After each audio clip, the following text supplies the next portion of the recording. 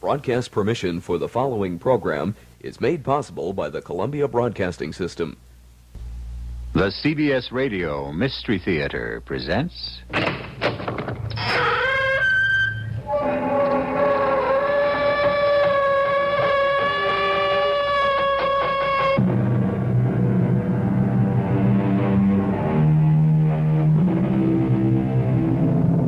Come in. Welcome. I'm E.G. Marshall.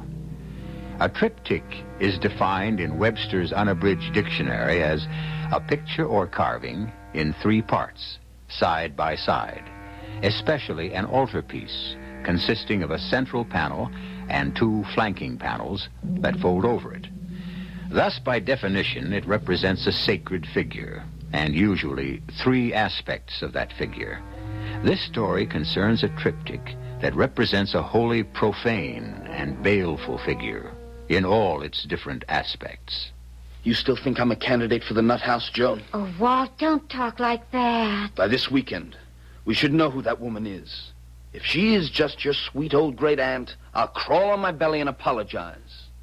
But if she's what I think she is, and she means any harm to you or Kip, so help me, I'll murder her first.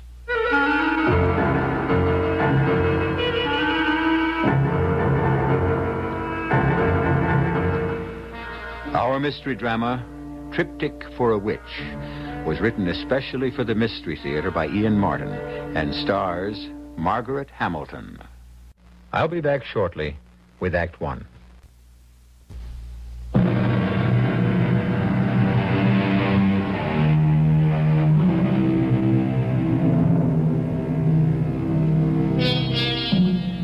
In many cultures, the aged had a function and were treated with reverence and respect. Less and less this is true of the Occidental cultures. I enter no discussion of whether this is right or wrong. Frequently, the elderly would prefer to be left alone to pursue their own destinies. And yet, when the moment comes and some very ancient relative is left alone, particularly a woman, some atavistic instinct, or is it just plain guilt, drives many of us to open at least our homes, if not wholly our hearts, to them. This is the story of 2 such people. But may heaven protect you from the strange and awful experience they unwittingly laid themselves open to. Flight 101. Well, Joan, as the governor of North Carolina said to that other guy, this is just about it. Did I know my great-grandfather was going to get married again just before he died? And here I thought I was marrying an orphan. Now I find out you tricked me. Oh, I just forgot about Charlie. He's 60 years older than me. I didn't even know he was still alive. Oh, but she wrote such a sweet letter. There isn't anyone else who's family. So the least I can do is help out poor old Charlie's widow till she finds out what she's going to do. Okay, no sweat. How old is old Charlie's widow anyway? Search me. Just before our wedding, when Mother died, she mentioned out of the blue that my great-grandfather had suddenly married at the age of 82. Then you came into my life, and every other thought I ever had went out the window. Well, that's why I'm so jealous of anyone horning in. Old Charlie had a real eye for the ladies. The first 3 times he married, only one of them wasn't young enough to be his daughter. This one might turn out to be young enough to be his granddaughter. Well, I guess we're about to find out. Like you said, this is it, for better or for worse. The times you look back and would like to have bitten your tongue for some crazy thing you blurt out. Not that I knew right away. Matter of fact, when we first spotted her, the old gal didn't look so bad. Oh, she was no spring chicken. She was old, all right. With a little round face like a withered apple that still had red cheeks and sharp blue eyes that glittered like agates and didn't miss a trick darting out from the shadows of a wide-brimmed hat with a conical crown that looked a little like it might have been left over from Halloween. But for all her age, she was spry, skipping along like a sandpiper with a pet carrier in one hand and a carpet bag in the other. Joan, I'm her. Your great-grandfather's Hester. And this must be Walter. Oh, hello, dear. How did you know us? Know you anywhere. Spitting image of Charlie, only prettier. Here, let me take those heavy things from you. For land's sakes, no problem. You can have the bag. I'll hang on to Smokey. He likes to stay real close. Smokey? My cat. Oh. Shh. You're almost home again. Just want to get Captain Jack out of my pocket before he stirs up a real... Some of the words... Death and damnation. It talks. Of course he talks. He's a parrot. Well, a kind of parrot. Half moon, they're called. You don't mind about Smokey and Captain Jack. There won't be any trouble. Oh, of course we don't mind. We're just a little surprised, that's all. Doesn't that bird need a cage? Can't abide them. He sits on my shoulder.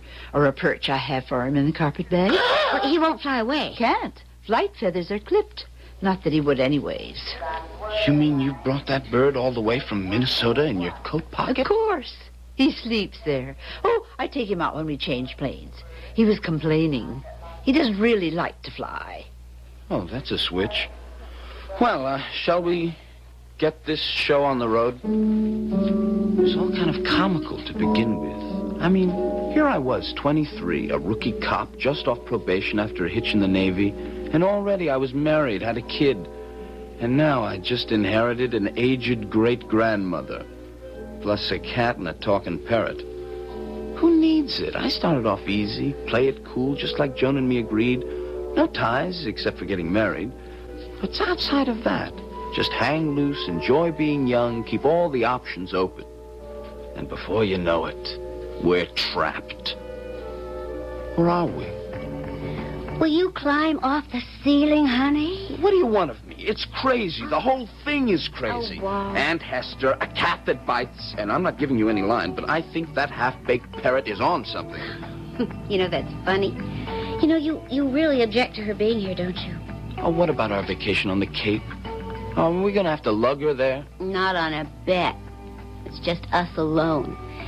Thanks to your sister Rosie, who's going to take our child and heir off our hands for 2 weeks. You see? Relatives can be of some use. In time of dire distress. Well, if anything happened to Rosie, Aunt Hester could probably... Who? Well, we decided that was the best name for her. Everything else was sort of clumsy.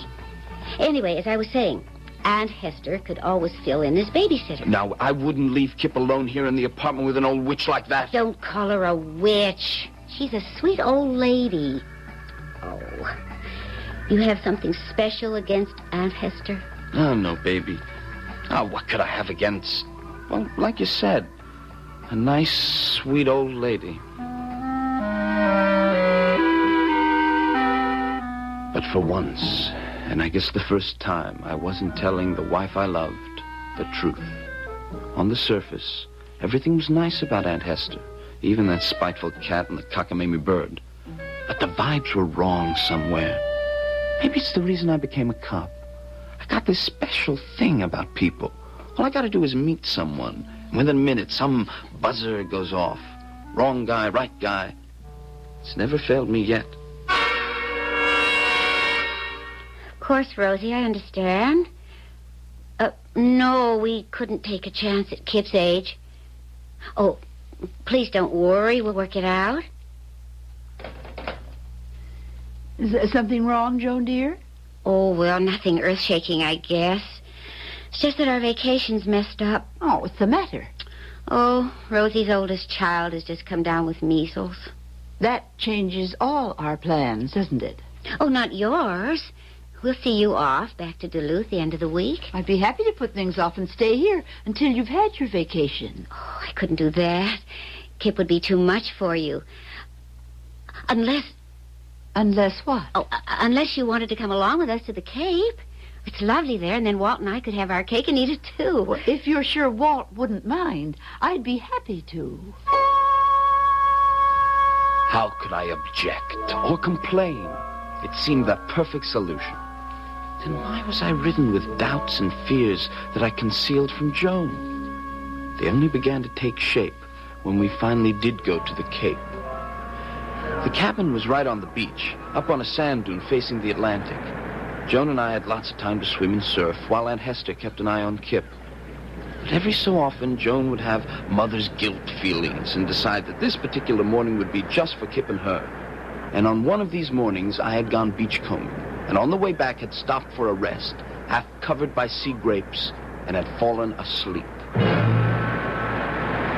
Of a sudden, some inner time clock woke me, and I was looking towards the beach where I saw Smokey the cat prowling and pawing in the receding tide as if he were harvesting. I got to my feet. My eyes, even after sleep, were still partially sun-blinded, and headed down to the water.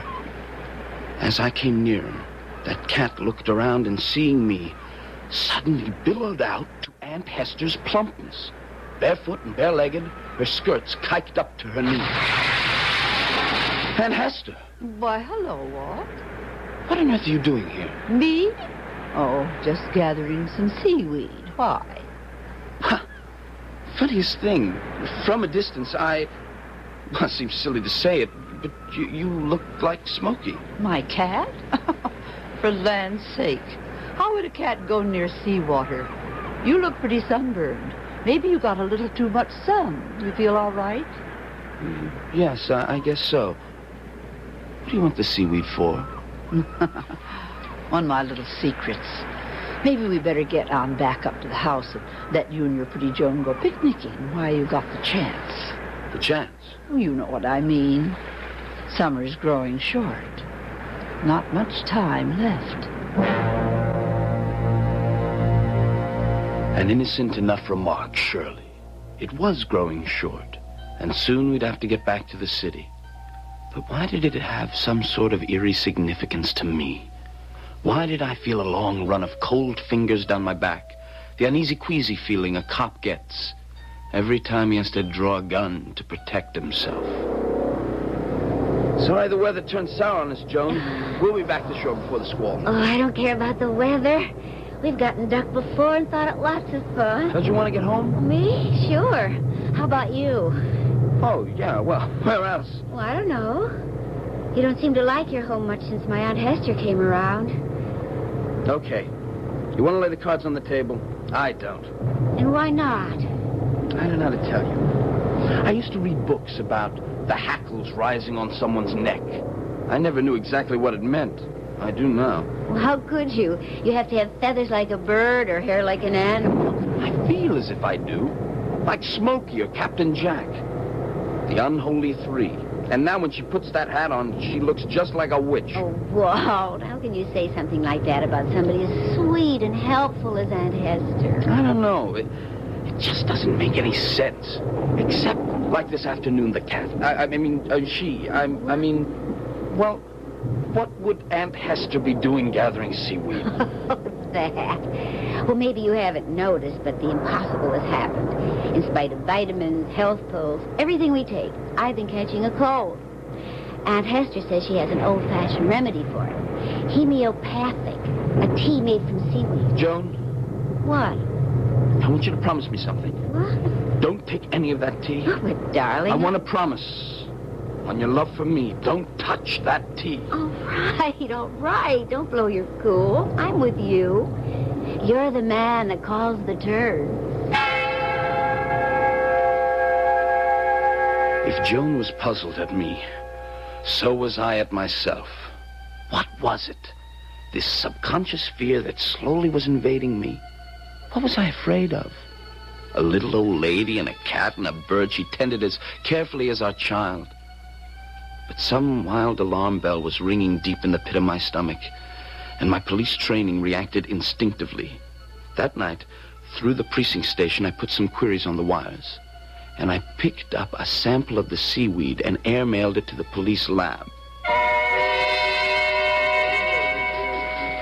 Duluth police confirmed Charles Harrod Higby died when his house burned down on date named.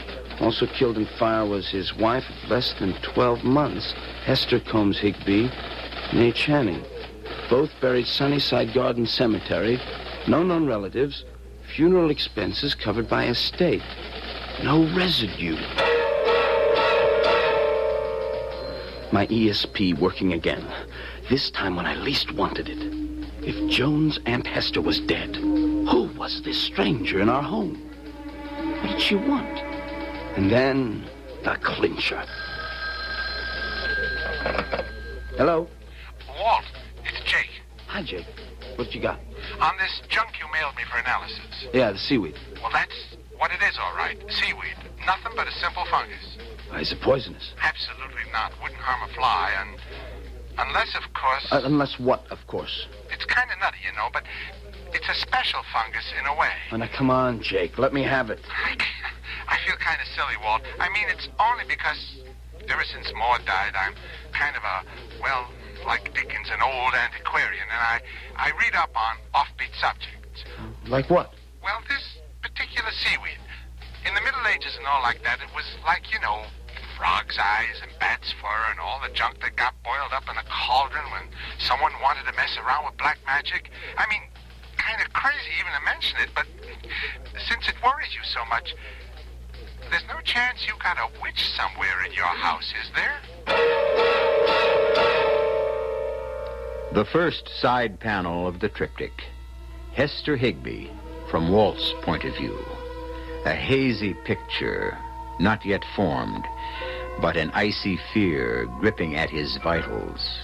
Truth or fancy? That will have to wait Joan's evaluation, at least, and events beyond that. I'll return shortly with that.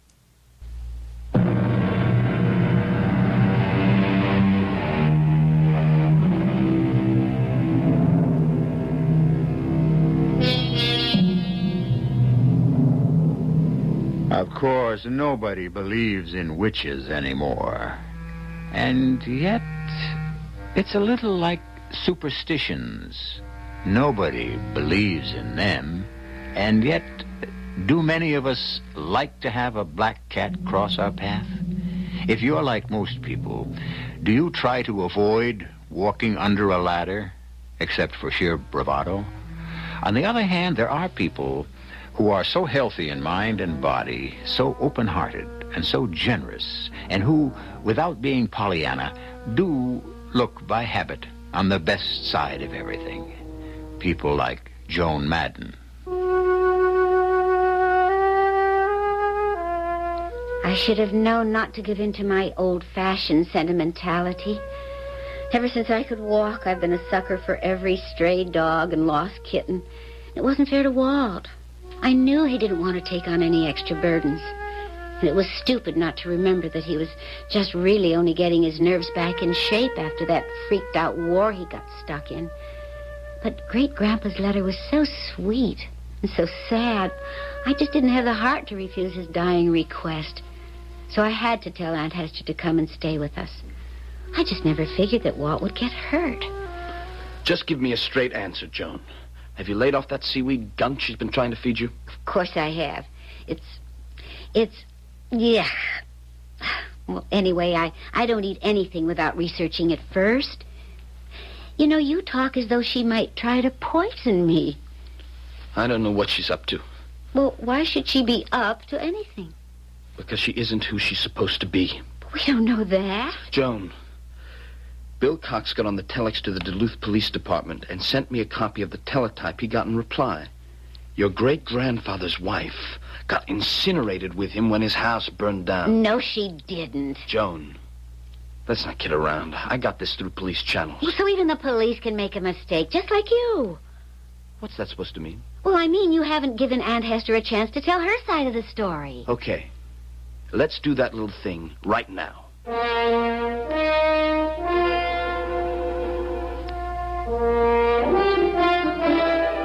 Now, let me get this straight, Aunt Hester, or whoever you are. You weren't in the house when it burned down? Land's sakes, Walter, of course not. How could I be here if I had been? Oh, dear. What's the matter? I think I dropped a stitch. Let me see now. And look, if you weren't in the house, where were you? I don't think I want to say. Why not? It's sort of important. I suppose it could be made to be. Dear me. He was such a good man and kind, but weak and terribly careless. Oh, it's beginning to get dark, isn't it? I'll turn on some lights. Oh, no.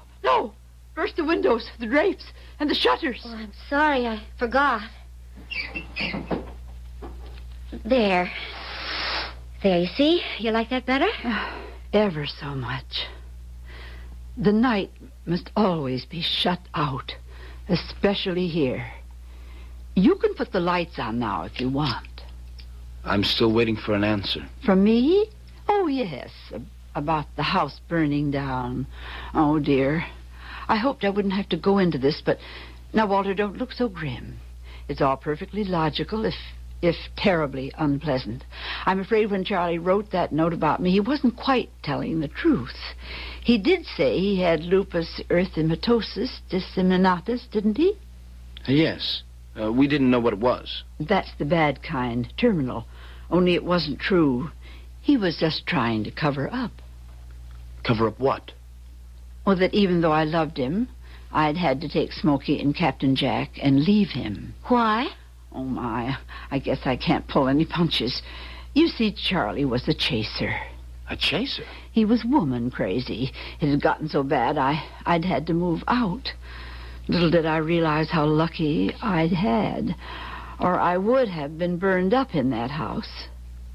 Are you trying to tell me that a man of 82 was still, was still messing around with other women?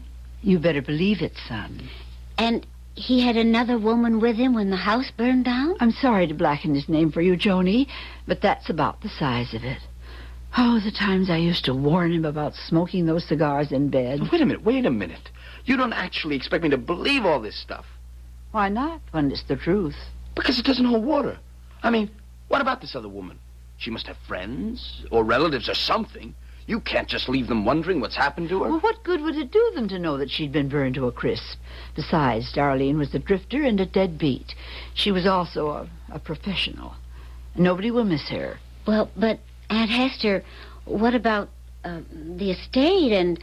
Well, there wasn't any estate. What money we had was mine. Yes, but the house, the insurance... We didn't own it. Charlie had no insurance. Yes, but you've thrown away your identity. You can't even get Social Security or anything. I won't be needing any of it. You see, I'm the one who hasn't much longer to live. The pains have begun already. I'll be all right, though. The doctor said it would be quick. If you'll just keep a roof over my head till the dark angel comes to fold me in his wings. Poor Walt. His face was a study. I felt almost as sorry for him as I did for poor Aunt Hester. But I managed to get him out of the room and out of the house for a long walk on the beach. Just as well. Because we had what amounted to our first quarrel. And the way he carried on really scared me. And I'm telling you, she's a fake. Walt. She's lying through her teeth, and I want her out of this house. Darling, please calm down. I can't just throw my poor old aunt who's sick. Don't you listen to what I'm trying to tell you. She's not your poor old aunt. All right, dear, all right. Don't get yourself so upset.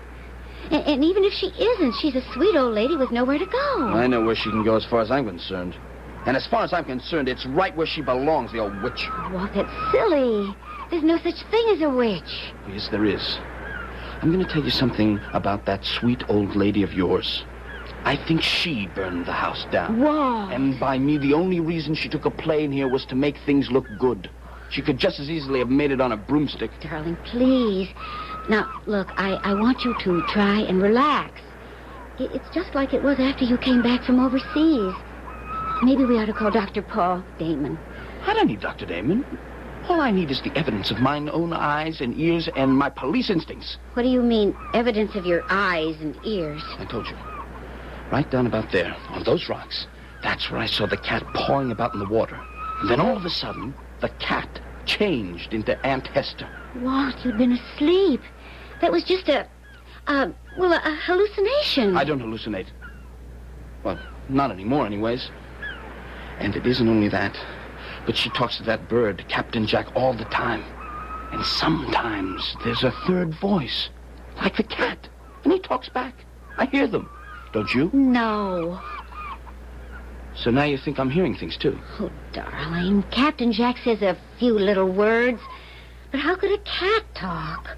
Because they're not just a cat and a bird. Any more than she's your Aunt Hester or even human. I tell you, she's a witch. And the other two are her familiars. Her what? I went to the library and read up on it. There were 2 kinds of minor spirits that witches had, or have, called familiars.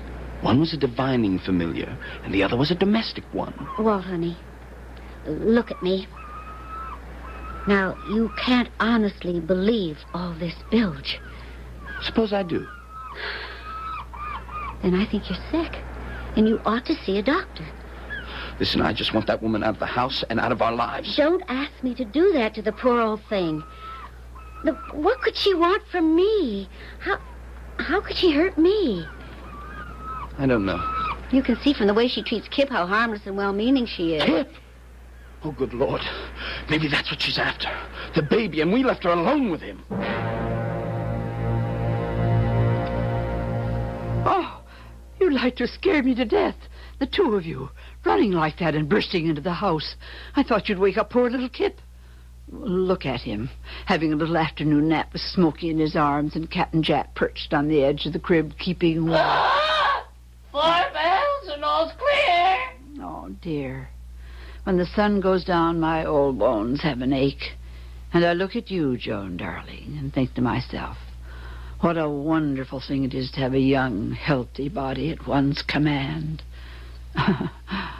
How much you make me long to be just as you are now.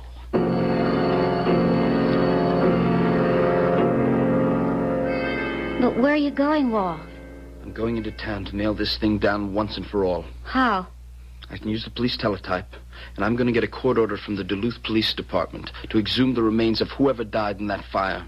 Once and for all, I mean to find out just who and what it is we have living in our house. And, darling, I want a promise from you. What? Don't you leave Kip alone for 1 minute while I'm gone. Oh, Walt, you're not really serious about this. I was never more serious in my life. Because if that woman represents a threat to you or our future, I wouldn't hesitate for a moment to wipe her off the face of the earth.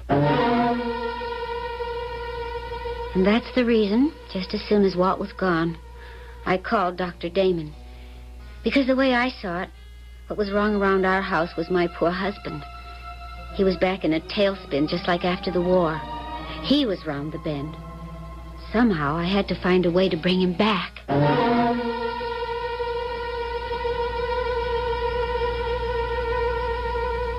The second panel of the triptych.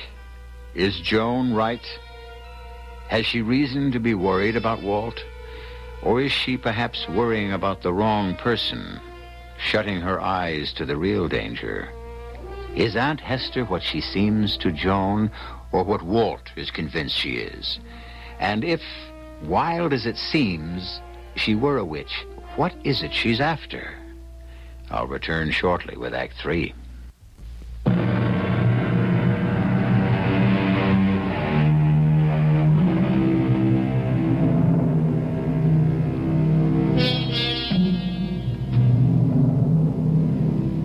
And now, at last, for the central panel. The sum and substance of the 2 side portraits we have examined. The real truth about Hester Madden. But first, a harried phone call from Joan to Dr. Damon, monitored, unaware by either of the principals, by that sweet old lady Hester, on a convenient extension. I'm sorry to bother you, Doctor, but I am frantic. I don't blame you. I had hoped that Walt had found himself. Can you get him back to town to see me? Oh, I doubt it. Well, I have a free weekend.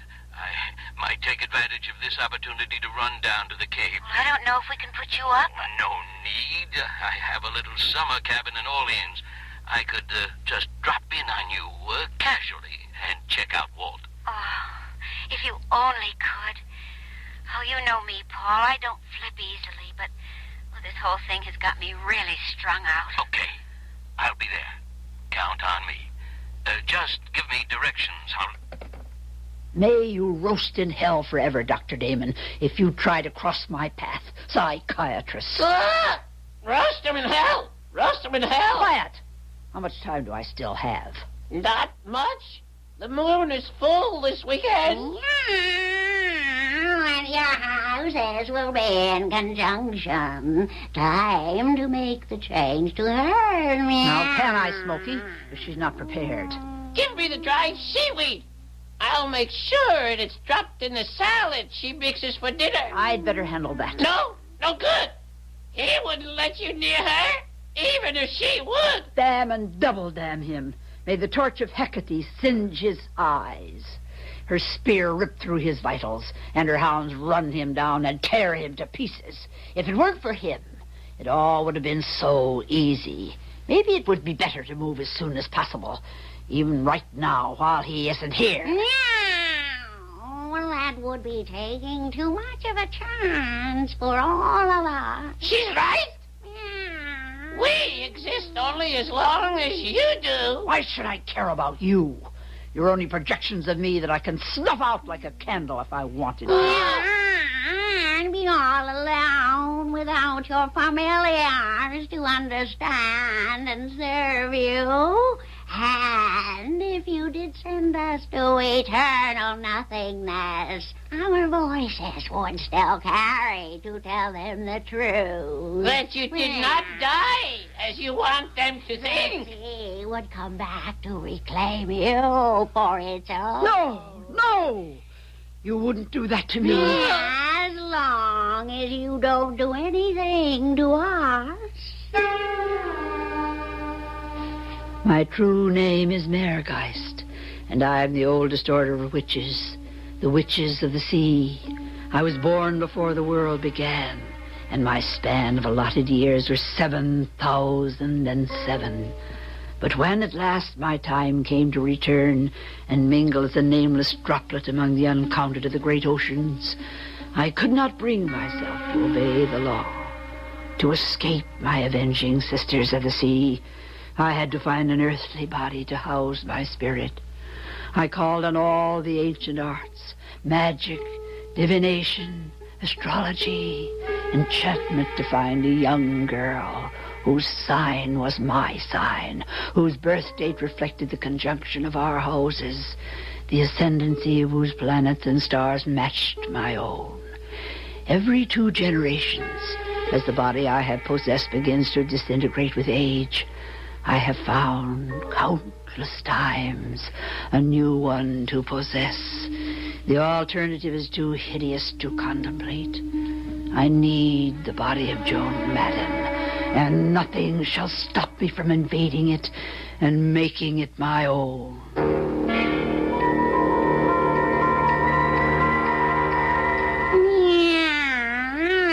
Nothing shall stop you, Maregeist. Don't call me by that name. Forgive me, Esther. How can I afford to wait? Divine me now, Alebka.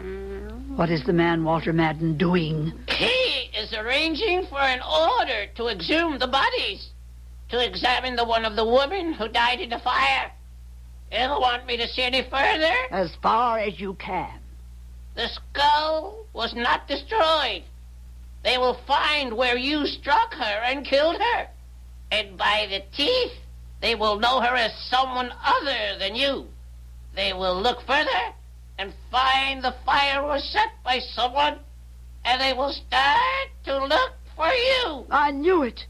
Margaret, what is the girl doing now? I'm guarding her child because her husband told her to. He is most afraid you mean the boy harm. Does she still trust me? She is not even thinking of you. She worries about her husband, that he is losing control of his mind as he did once before. She does not think that I am a witch. She doesn't believe such things exist. So much the better. Let us do everything to make her think he has gone mad.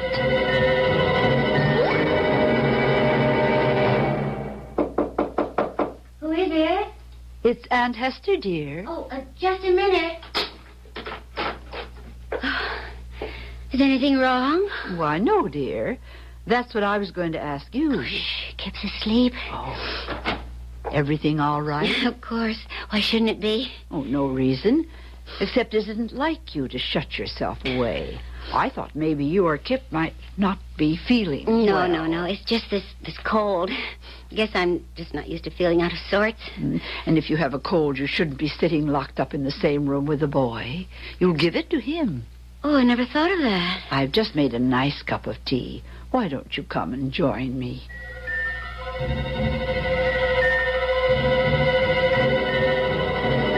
Following her downstairs, I could feel the saliva thicken in my mouth with envy.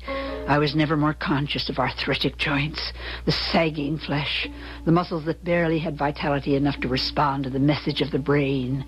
There in front of me was that shining hair with a natural curl, the lithe muscles rippling just under the skin, the easy, jaunty step that had no fear of the treachery of steps to the old and feeble. Just as we reached the bottom of the stairs, the front door was thrown open hurriedly, and Walt came in. Joan, you all right? Of course. Aunt Hester and I were just about to have a cup of tea. Will you join us? Where's Kip? I left him upstairs. He's asleep. Maybe since it won't be too long till dinner, you'd rather have a drink, huh? No, I want to talk to you. Why don't you let me attend to dinner, dear? Why don't you just go in the back, Aunt Hester, and stay in your room? Walt. Just let me handle things. Of course. I'll go right now. I wouldn't want to be in the way. All right, Smokey, you'll get your dinner. But we're all going to have to wait. Walter just isn't feeling himself tonight. Put him in Section 8. Put him in Section 8. What was he saying? What's Section 8? Service lingo for the nut house, the loony bin. You still think I'm a candidate? Walt, don't talk like that. Now, just leave me alone. By this weekend, we should know the truth about who that woman is. If she is your sweet old great-grandmother, I'll apologize. But if she's what I think she is, if she means any harm to you or Kip, so help me, I'll murder her.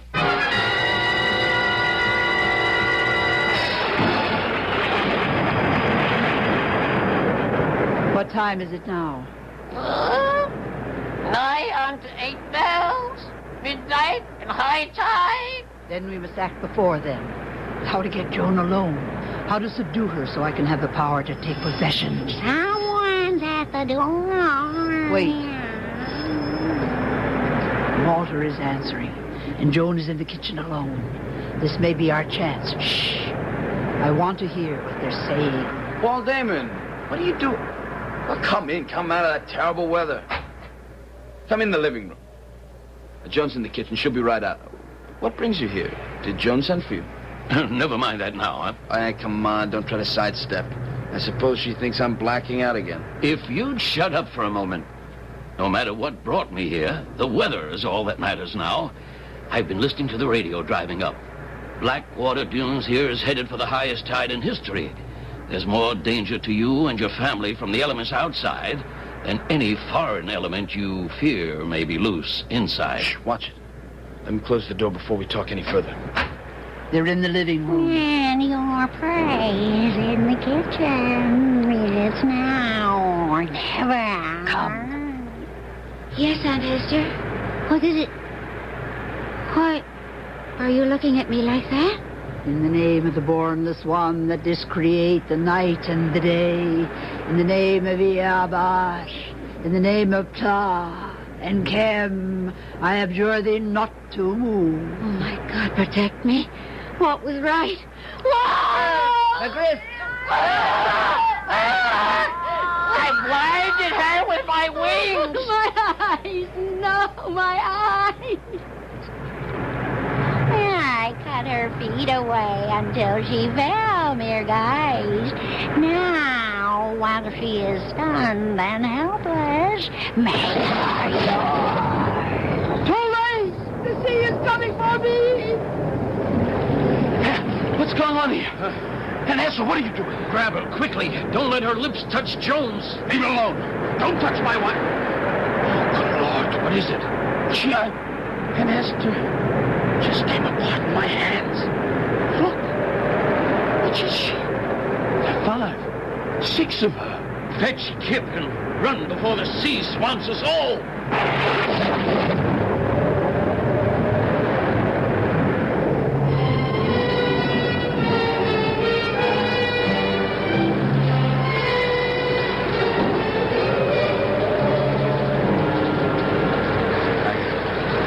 never saw a tide like that. Came in like a giant hand and swept everything away. You all right, Joan? Oh, I think so. Oh, thank the Lord you came in time, Paul. Even if it was for the wrong reason? What does that mean? Joan thought you needed psychiatric help. No, I can't blame her. Anyone who wanders the labyrinths of the mind has to be familiar with ghosts and witches and everything that haunts our dreams, waking and sleeping. There is a phenomenon I know from all my reading that never ceases to haunt me. Even me, who has to deal with the fragmentation of personality so much. Fragmentation? You mean what happened when I tried to grab Hester or whatever she was? I'll never forget that sight. A little black, rusty woman who broke up into countless numbers of other little rusty women in black dresses, all mirror images running in every direction at once. Projection of image. The magic secret of only one kind of witch. The sea witch. Old as her Celtic heritage and beyond. Perhaps as old as time. That's what Joan was saved from. Becoming another of those faceless bodies she possessed and used up. You mean it was Joan she wanted? Then that she's still in danger? Not anymore. What do you mean? Look at where your house used to stand. Wiped out by a cataclysmic tide that reached from the sea like a monstrous god hand. You and Joan are safe now. The sea has reclaimed its own. It was the great German poet Goethe who wrote of a mystic goddess who came from the sea, Meergeist, which means simply sea ghost. The sea ebbs and surges, timeless and inexorable. But what it sucks away in the undertow does not always return with the succeeding wave. Eventually, it swallows up what it wills. And no hand, natural or supernatural, can stay it. In the end, the sea always wins. I'll be back shortly.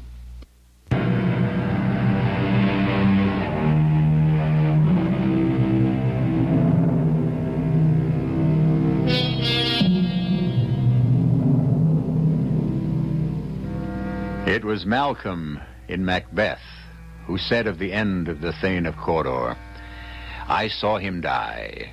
Nothing in his life became him like the leaving it." The context of the remark, of course, was somewhat different. He meant it as a tribute. Hester, or Meergeist's death, was a long-delayed blessing for Joan Madden and all the world. No young girl listening to this story, born under the sign of Virgo, can help but sleep easier tonight and other nights. Our cast included Margaret Hamilton, Christopher Tabori, Evie Juster, and Gilbert Mack.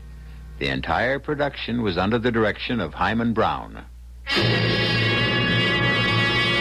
And now, a preview of our next tale. What happened to what I gave you the loan of? Well, it was paid to the old laird the night he died. But he never gave me a receipt, and the money just vanished into thin air. Why, you have the gall to ask me for money? When you've thrown away what I gave you already? Here sits Steinson, false friend, thief, braggart, beggar, and bankrupt. The laird and his officers are after him, so help me hold him till I catch him, for I have claim on his horse before any. Stand back, all of you, or any man that approaches me near, I'll run him through. For I'm a desperate man this night, and to save my heart and home and my family, I'll ride the wind with the witches abroad, even if it blows me all the way to hell itself. This is E.G. Marshall inviting you to return to our Mystery Theater for another adventure in the macabre. Until next time, pleasant dreams.